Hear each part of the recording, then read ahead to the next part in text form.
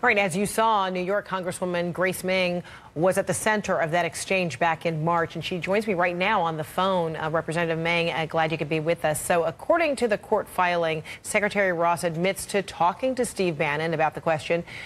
So did the Commerce Secretary lie to you? And if so, or if not, then what? Sure. Thanks for having me on, and thanks for covering this really important issue.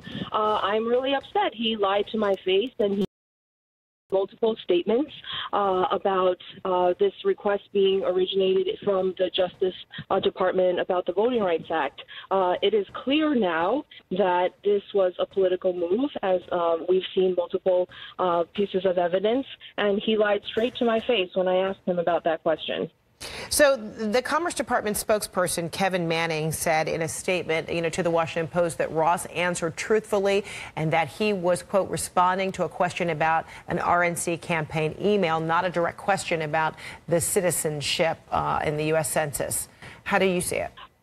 Well, they are wrong. If you look at the transcript of the hearing, if you look at the video, which was just shown, I specifically referenced the additional citizenship question being added, and that's what we were discussing. And is it your argument that having that question in there is intimidating to people who answer the census questions? Definitely. The census is required by the U.S. Constitution. It's required to count every single living person.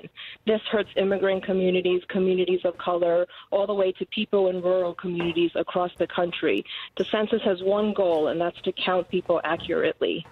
So when the administration claims that, better data on citizenship of voting age adults is needed to enforce the Voting Rights Act, what do you say to, that argument as to why the question would be asked, or what do you believe the underlying reason is?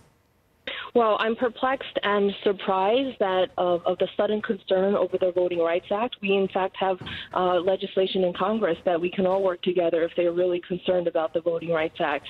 The Trump campaign, as in my previous unrelated question, was about the Trump campaign sending out a campaign email asking about the and how people felt about the inclusion of this new citizenship question. So they're indeed politicizing the census.